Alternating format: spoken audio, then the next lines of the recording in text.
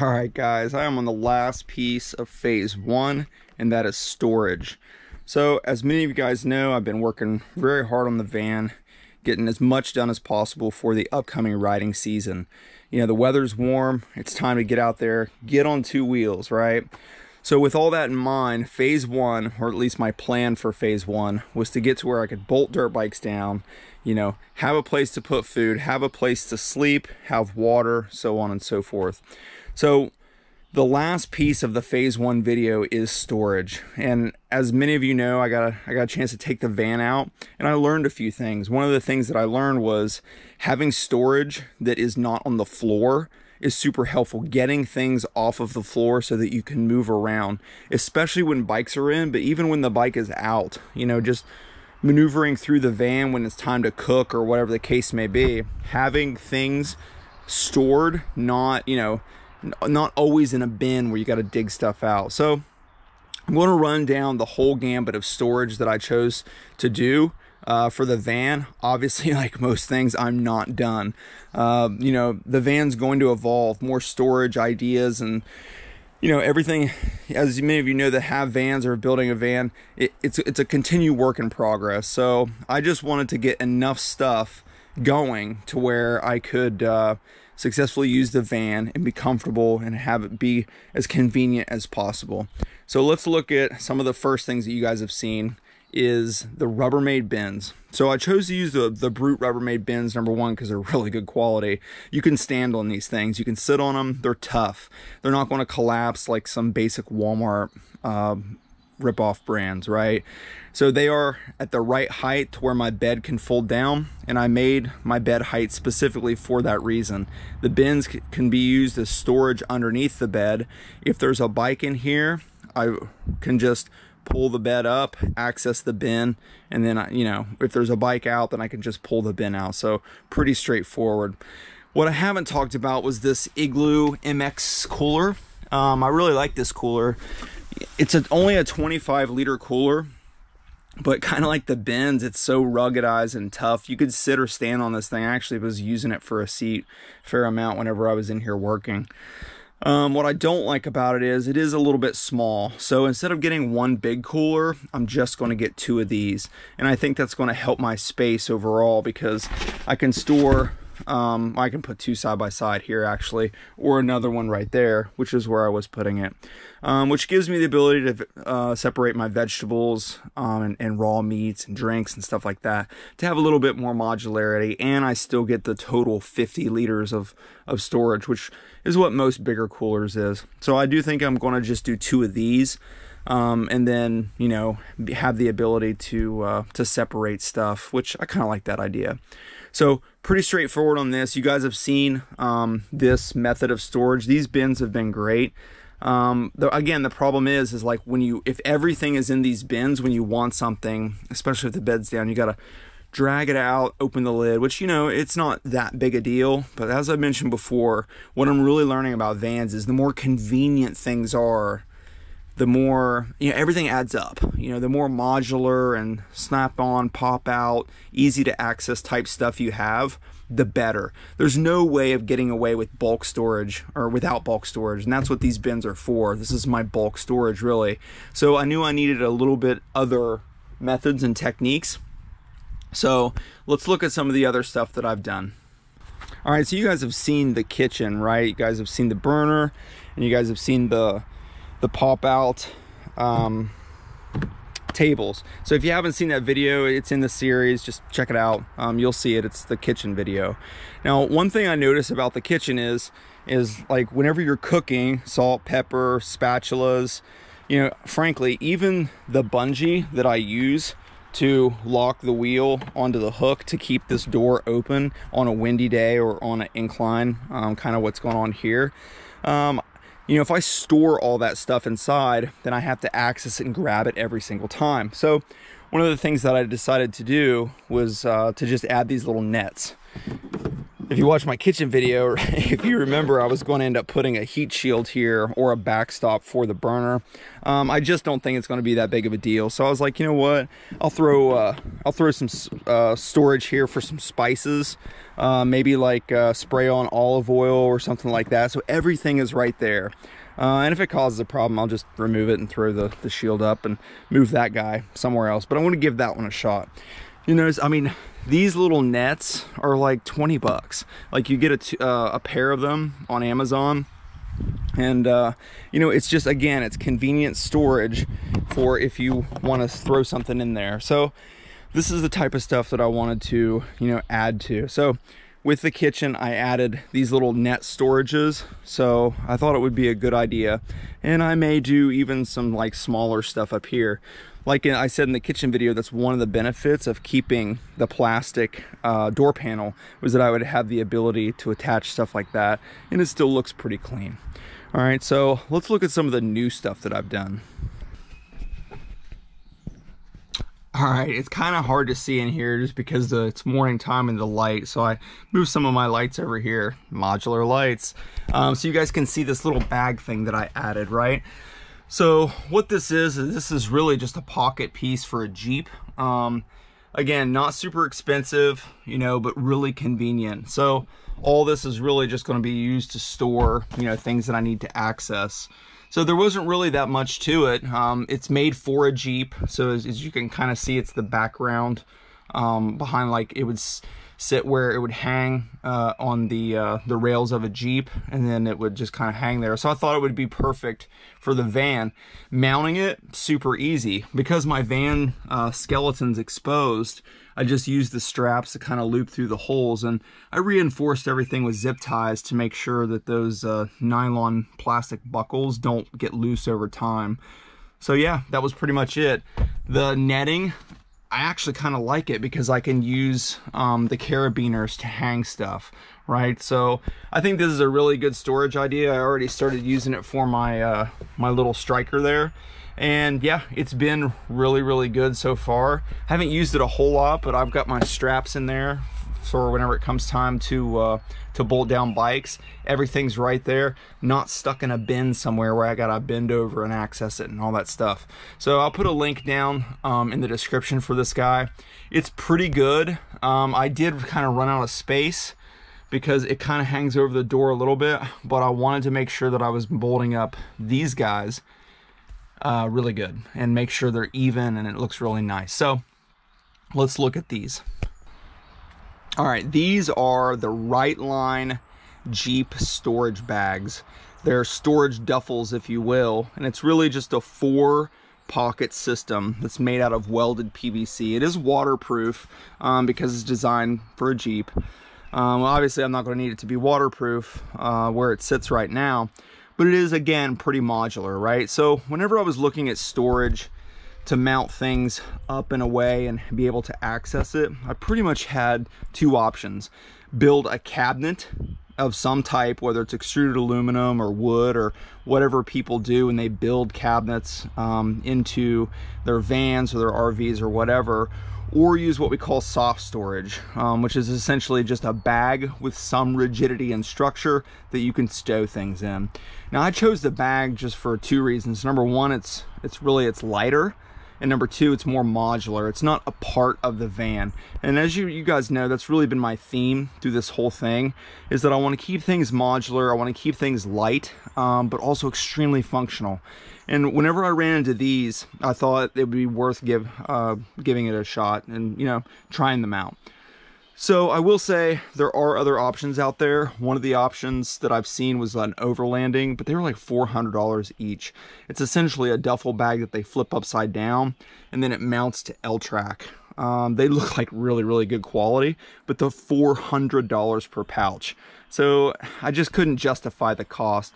These were $189 each from Rightline, which again isn't cheap, right? They're not giving anything away, but for this price of one, I think I could do both storage bags and containers and still, you know, hopefully have a quality product. Now the Rightline does have a 1-year warranty, and one of the main complaints based on what I read in the reviews is that the zippers go. Those were some older reviews, and I hope that the zippers, you know, they do a little better with maybe they change the design or whatever. Waterproof zippers do have a tendency to not be as durable, just because they have that waterproof stuff in them. But nonetheless, the Rightline bags has like a slot for a harder plastic top, which allows it to create some form. And then in the top, as you guys can see, two zippers. Each pocket has the 2 zippers and then the Velcro. We have like the little mesh bag that's in here. And then there's a bottom. There's a little bit of a harder plastic bottom to give it form. I may replace these with maybe some like 1/16 inch ABS plastic cut to size. We'll see how the OEM stuff they provided does. I don't think it's going to be a huge issue, but if I want it to be a little bit more rigid, that's something that I could do in the future. How I mounted it up, super easy, guys. There's nothing to it. I literally just used the good old-fashioned rib nuts, which these guys were already there, and then some D-rings. So D-rings, rib nuts, and then the straps. Because I left the top portion of the frame on the van exposed, it was really easy to mount it up. They just kind of float here and they hang out. If I have problems with how much weight they hold, I will do some sort of support on the bottom, because as you know, the way this is designed, it's for a Jeep, right? So it's really, this bottom piece just sets on the floor of the Jeep. So it's not really designed to, quote, float like this.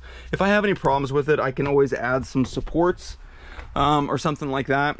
But I think it's going to do really well. No one really complained in the reviews about it tearing or separating from the straps or anything like that. So this is my main storage, which my plan is to probably put all of my gear with spares in this guy. And I haven't tested it with my my Liat boots yet. I'm waiting to see. I'm pretty sure my boots will fit in here. If not, they'll end up going in a bin. They're pretty big. So and then all my personal storage and then my bedding and all that stuff will go on this side. You know, keep the lighter, bulkier items in these. And then that way the heavier stuff can go in my bins. So that's what I chose for that type of storage. So the 2 last things that I'll address here is really something relatively small, but I did it recently and I thought I would talk about it, is jack storage and water storage. So I'll start with the jack storage first. You guys, as many of you know, this was a passenger van, right? Well, technically it kind of still is, but so the passenger van has the jack mounted somewhere around actually where my water jugs are sitting from the factory. It's kind of like behind a plastic well. So that's not going to work. And I'm not sure where the cargo vans keep the jack and subsequent tool to lower the spare and all that jazz. I'm not sure if they keep it in a similar location, but it's obviously not going to work for me as I'm moving stuff around. And you don't want to get into a situation where you're not bringing the jack that you may need with a spare tire. I could literally be stuck in my alongside the road or at a camp somewhere with a flat tire and a spare and no way to drop the spare or jack the van up. So it's definitely one of those things you want to take with you. Now, with that in mind, it's definitely one of those things that could become a freaking missile and smash you in the back of the head if you were in a collision. So it needs to be bolted down, right? On the maiden voyage, I actually had it bolted to or just not bolted, but setting with a strap on it through it to where it wouldn't go flying if I did have something happen.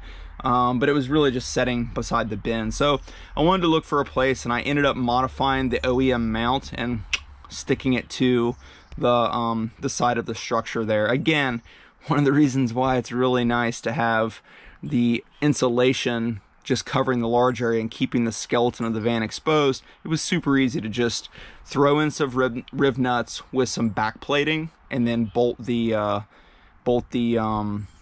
bracket for the jack to the wall. So that may or may not be its final resting place. We'll see. I am kind of giving up a fair amount of storage right here, and that storage isn't really used. We'll see what phase 2 brings, but for phase 1, I think that's a great spot for the jack for now. So the second thing that I'll talk about here for just like miscellaneous stuff, you guys have already seen these jugs hanging out. These are made by Scepter. It's a Canadian company. They're just military style, BPA free jugs, 20 liter, aka 5 gallon drinking jugs. These are my primary water jugs while I'm just hanging out, right? So sorry, ambulance was super loud. So anyway, these are my primary jugs, my primary water source. If I'm in a place where I'm hanging out that there's no water, I'll probably buy some bottled water and drinking water and things like that. But the main thing is having spare water to drink if I need it, and having water to take showers with. And I haven't really talked about my shower system. It's probably something that I may address later. I do have ambulance, hang tight. All right, that was a fire truck, but in any case, super loud. So I haven't really talked too much about my shower. You know, it's nothing cosmic. It really is just a shower curtain that I'm going to have magnetically sticking to, right here's the hook. So a hook here, it just hangs out because it's a magnet, and right here, and then it'll hang right here. And then I have a little Amazon battery powered pump. It's literally just a nozzle with a battery on the end of it. You turn it on and bloop, drop it down in there. That's my temporary solution for just a quick shower to be able to wash the crud off at the end of the day, for a hot riding day. That is my quote summer solution for now. Eventually I'm going to do something more in depth, something a little bit nicer, especially when the weather gets cold. I would want a hot shower. So that's my water storage for now with phase one. Now I have considered doing a water tank. I know some people, especially with the Expresses, my buddy has a water tank that does fit underneath, and he hasn't really had any major issues with the tank freezing. It's something I've been kind of tossing around, but it's also at the same time something that I don't feel like is that critical for phase one. So for now, I think the phase one solution is this modular setup of just having jugs that I can fill up, and then the shower unit to drop in, and then the nozzle will attach up here, and then I can just stand here with a curtain, and then just take a quick combat style shower. You know, some super easy, really, right? So that wraps up storage, guys. The things that I've addressed with storage, hold tight. Might as well talk about tool storage. 2 minutes, 1 minute. So tool storage has really been the same the entire time. I essentially used this L-track pod that can also be used for a bike to hold down my tool setup. So this is my primary tools for the Motovan, and this is my primary storage mean for those tools. This is a Craftsman tool set with the Versa Stack system, which basically means all these different pods lock together to make one unit, and then you just, if you want to separate them, you pull them off. So I really like this system. Number one, I like that it has a lot of storage built into a relatively compact space, and number two, I like that I can just bolt it down as one unit. If I wanted to do something more complex later, I could, but for now, this has really been great. I got a place for my liquids. I have all the tools, all the way from 3/8 to 1/2 inch. Allen keys, screwdrivers, all that stuff is in here. So it's a really good set for this middle section. And then I have bulk storage for the top, your miscellaneous stuff that I'll need, your tire repair, so on and so forth. Special, like my axle nut size, like it's a 27 millimeter metric for the beta. So that type of stuff is in the top. So it rides right here. It doesn't really rattle around too much. And if I was in a collision, it wouldn't go anywhere. It's strapped down really well. So these are 1,000 pounds rated, and it's strapped into a D-ring on the backside with a back plate. So it would not go anywhere. So just that on tool storage, and that pretty much wraps up storage for phase one of the Motovan. I'm really excited to get out there to use these new Rightline bags and to utilize the the Jeep hanging storage on that side, and kind of to find out where my gaps are.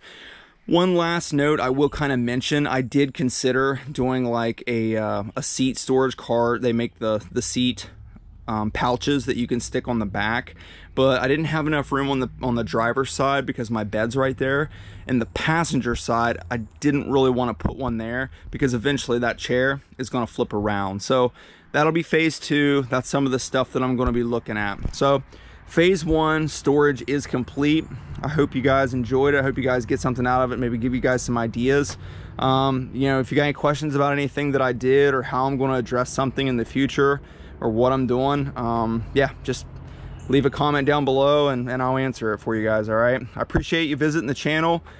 Get out there, get on 2 wheels. Let's go ride dirt bikes.